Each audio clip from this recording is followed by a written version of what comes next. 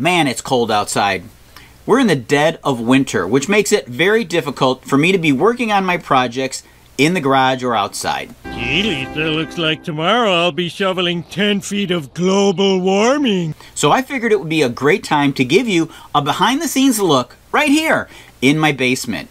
I'll show you around this room where I filmed this part of the video. I'll show you my virtual hardware store. I rarely need to buy screws, nuts, bolts, handles, knobs, and all kinds of other doodads. You're going to see some past, present, and future projects. I'll even show you some pretty weird stuff, as well as how I organize all of my junk. Excuse me, valuable resources. Welcome to Allie Picked.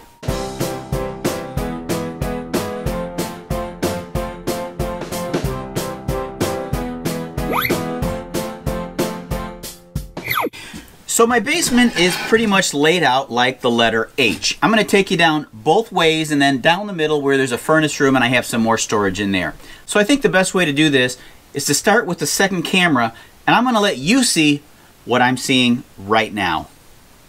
Right across from me you can see my GoPro camera with a Rode microphone attached.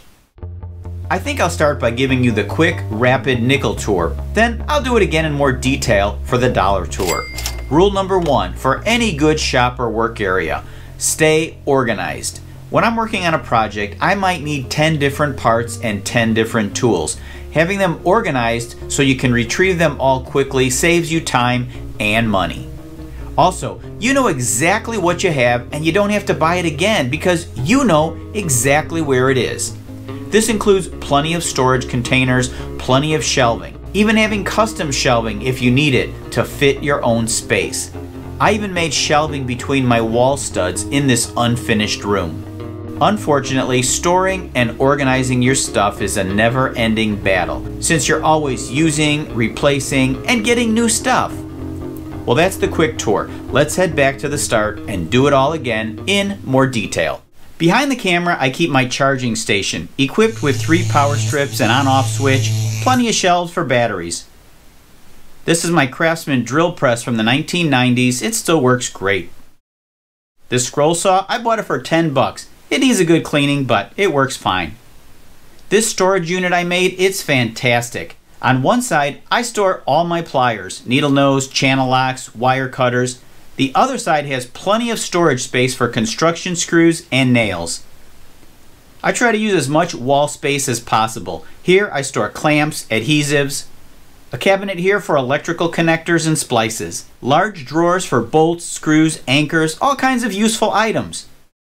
Here's a drill bit sharpener, laser level.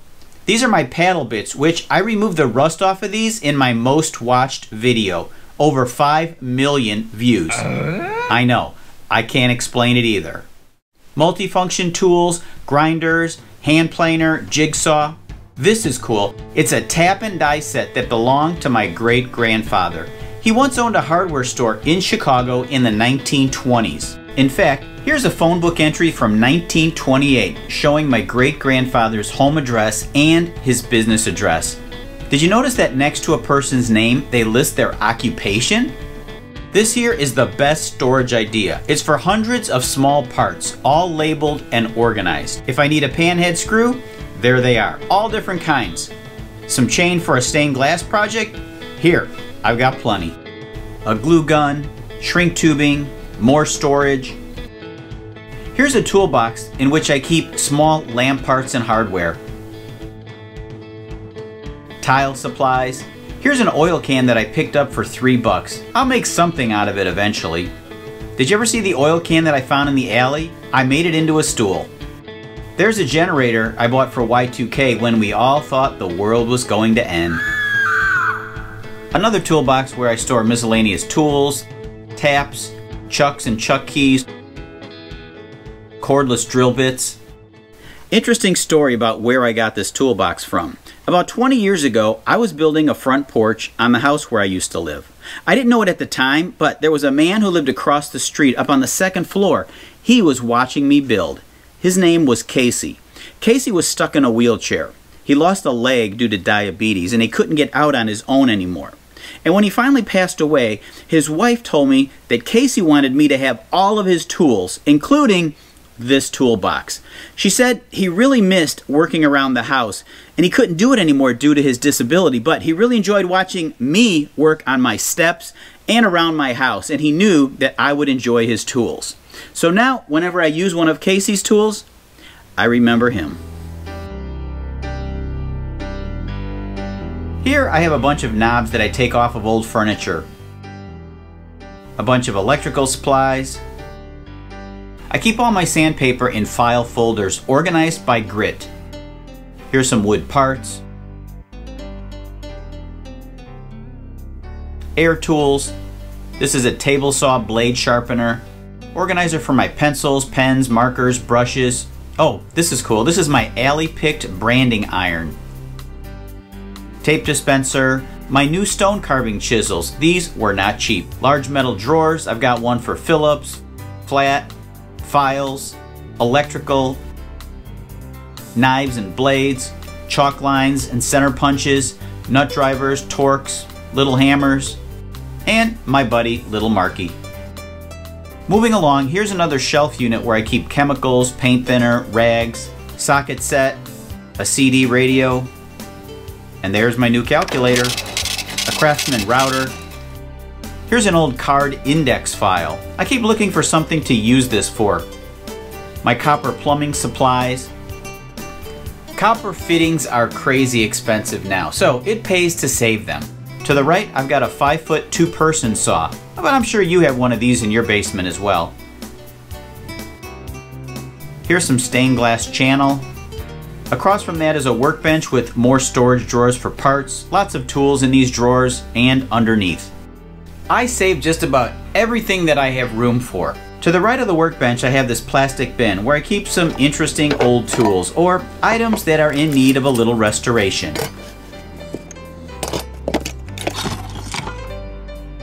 Under that bench in the middle of the room is where I store all of my stained glass supplies. Lead cane, dowel rods, a couple of pumps for when my basement floods. On the other side, I keep my mat cutter, small pieces of stained glass, sheets of stained glass organized by color, and my glass grinder. And that about finishes up this room. It's pretty amazing how much stuff I managed to store in a room that's only 9 foot by 14 foot. Let's head on to the next room.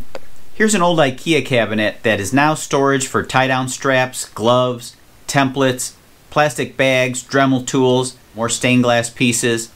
On top I have drill sets, a couple nail guns, more tools. Here's some picture hanger wire. These are tools I use for stained glass projects. Oh, here's a portable sandblaster that I just picked up from Harbor Freight. Here's an old bathroom paper towel dispenser. Here's a set of 5 rigid tools that I bought at a yard sale for 25 bucks. Yes, you heard me correctly. Mauls, screwdriver set. Oh, and this sign. Let me tell you about this sign. Now I love this sign, horse-powered buzzsaw. It actually came from a tourist attraction that actually had a horse-powered buzzsaw. It was called Rock Home Gardens in a little town called Arcola, Illinois. In the gardens, they had this old town set up, and they actually had a horse that would go around in a circle, connected to some gears and levers, and it would turn a buzzsaw. Here's an actual photograph of my daughter when she was little riding the horse. So after the buzzsaw cut a section of a log like this is an actual piece of a log that was cut by the horse. You would take this over to the blacksmith shop that they had there, and he would burn your child's name into it. It was a really great place to visit. It's gone now. They turned it into a wildlife zoo. Here I keep painting supplies and lots of paintbrushes, which I usually pick up at estate sales for almost nothing. These plastic shoeboxes make for some great storage organizers. I've got a bunch of old projects that I made here. Maybe you remember this one. It's the Light Buddy. He's missing his head. This was the step stool that I made. Some other projects here. More storage. I made this shelf here. Let's take a left and look into this storage closet.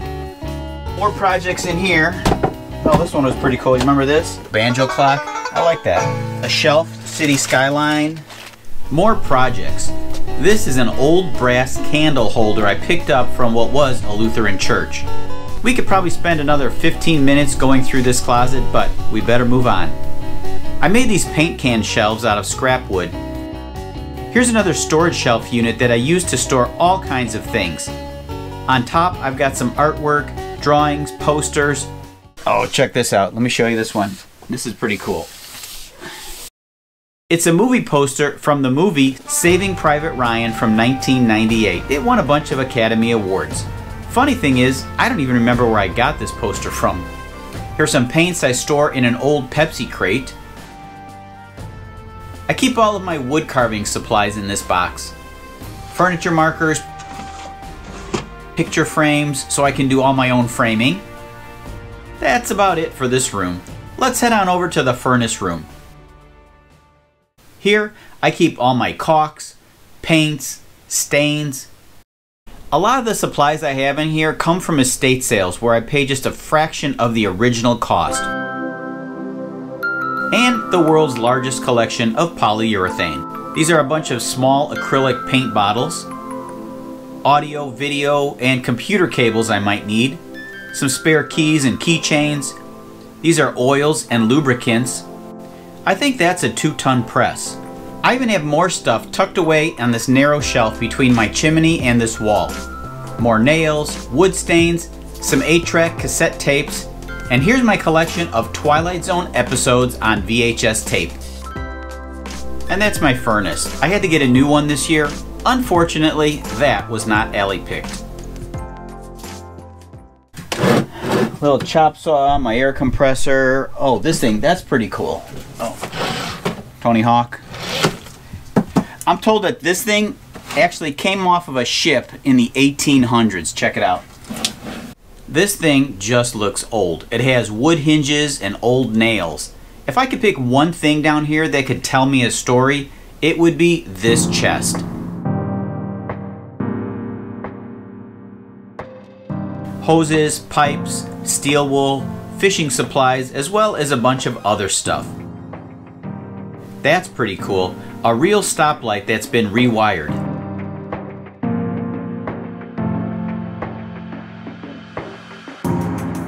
This tractor looks like a toy, but it's actually a sprinkler that needs some repair. I'm not sure if I want to fix it or just turn it into a lamp. More storage here, including a very creepy baby doll from the 1960s that belongs to my wife. As we head out, I have storage here for lamps and some larger lamp repair supplies. I'm now heading towards the laundry room. Not a lot of excitement here, but I do keep some more items stored here. Besides laundry detergent, I have more spray cans and cleaning supplies. This box contains all of my soldering irons and sponges. Here's my slop sink, which has obviously cleaned its fair share of paintbrushes. On this side, I keep electrical wire, more picture frames and mats.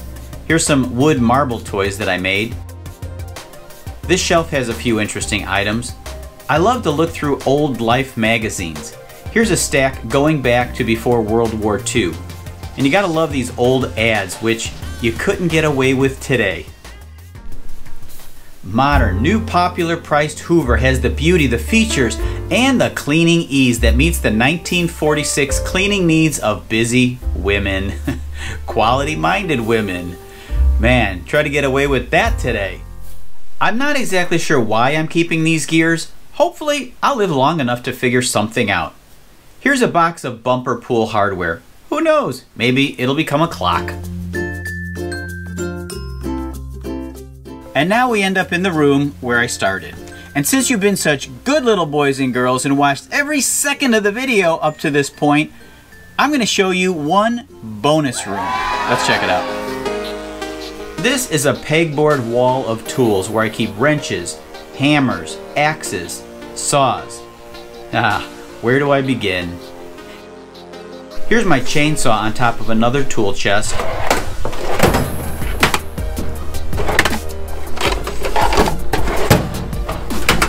Now here on the back wall, I built some custom shelving for plastic shoe boxes. I used some reclaimed wood from my Uncle Tony's fence. Using this method, I can store an amazing amount of supplies, all at my fingertips. Thanks for watching Allie Picked. I know this video was a bit different, but I promise you, as soon as the weather breaks, I'll head back in the garage to start making some cool stuff out of junk. But I hope you enjoyed this video. If so, give it a thumbs up, subscribe, and if you want to be notified whenever I release new videos, click on the notification bell. Oh, one more thing. I did start a second YouTube channel if you're interested. It's called Dad Magic, where I do a lot of DIY magic. I think you'll enjoy it. I think your kids will enjoy it. And even your grandkids, they will love it. Until next time, I'll meet you in the alley. Okay, well, maybe not this week. All right, well, maybe not even this month. It's maybe in April. Maybe May even. I don't know.